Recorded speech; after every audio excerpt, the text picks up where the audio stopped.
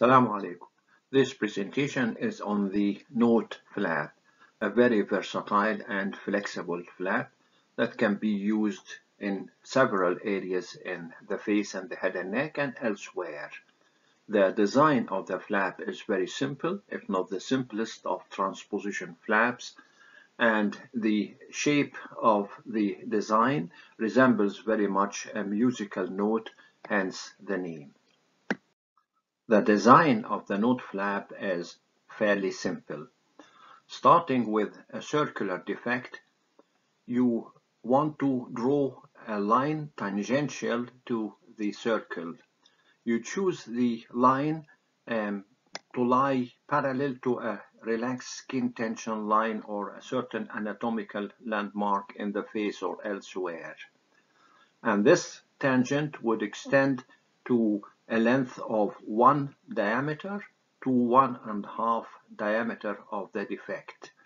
And from the end of this line, you can draw another line at an angle just less than 60 degrees, say 50 to 60 degrees.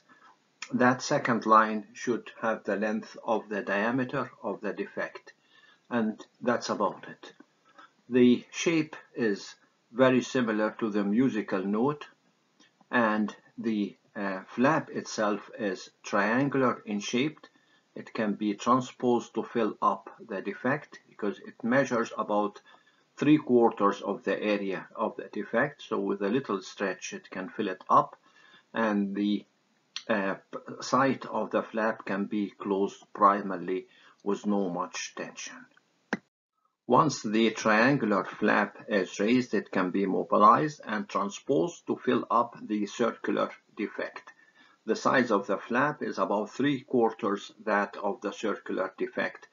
So a little bit of undermining is required in order to facilitate the mobilization and the stretching of the flap to fill up the defect. The major tension vector would be here at the base of the donor site, and here is where you want to place your first suture. Once this is sutured, it's not difficult to close up the donor site primarily, and then you can place the tip of the flap anywhere along the circumference of the circular defect to give the best possible results. If the flap is being used to fill up a defect in the cheek or the temple, you can undermine both the flap itself and the circular defect. But if the circular defect is close to an anatomical landmark like the nasal ala, then you restrict your undermining to the area of the flap itself with minimal undermining of the defect in order not to distort the anatomical landmark. The technique is straightforward. Starting with a circular defect, you draw a line tangent to the defect itself, parallel to one of the relaxed skin tension lines or parallel to a landmark.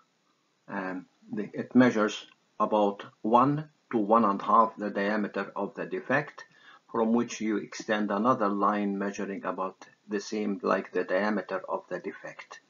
The lesion is then removed and the triangular flap is mobilized. Then it can be transposed to fill up the defect. Here is where you have the major tension vector, and this is now sutured. The remaining is to find the best position for the tip of the flap to rest, to be sutured in the along the circumference of the defect.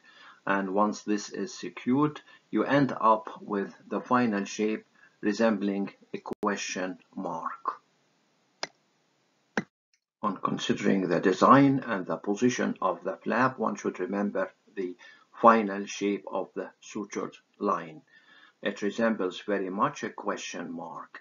You want this stem of the question mark to be parallel to relaxed skin tension lines, and you consider where to place the circular part in relation to anatomical landmarks like the ala of the nose or the ear lobule, for example. For every circular defect, you can have tangent lines parallel to the relaxed skin tension lines in 4 different positions. And you choose carefully between these 4 different positions, 2 above and 2 below, 1 on the right and 1 on the left, and you choose, for example, this one because you have more skin here or more elastic skin. Then this is where you would design the tangent line and the second line that is angled by about 50 or 60 degrees from it.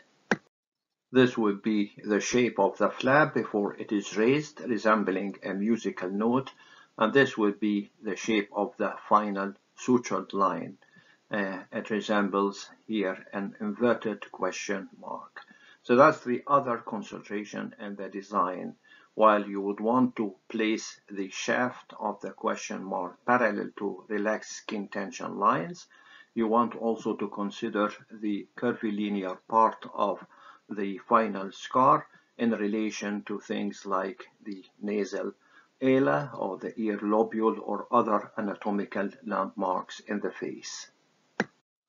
And these are examples to where you have placed the curvilinear part of the question mark around the ear lobule or in relation to the nasolabial fold or beside the nasal ala.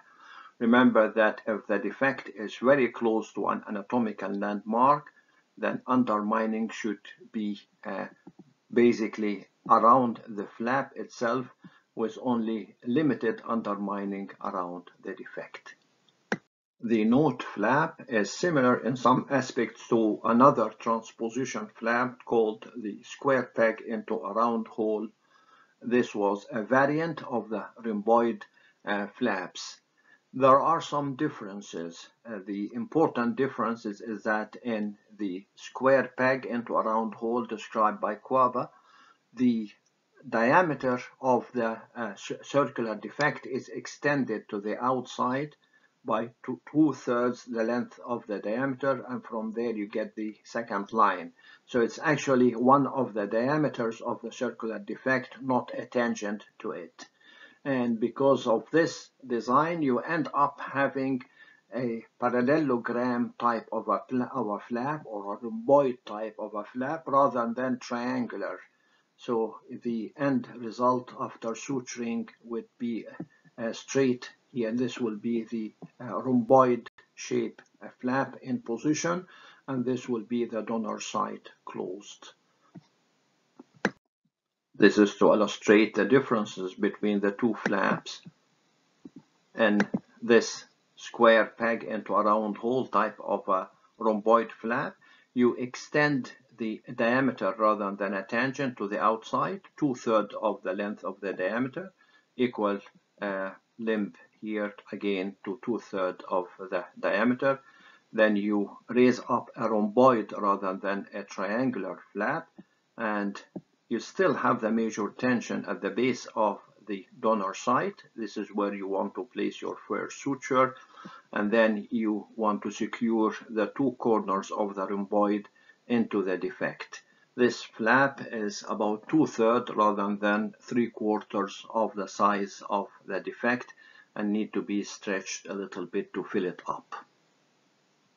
So by this we come to the end of this presentation on the note triangular transposition flap. Assalamu alaikum.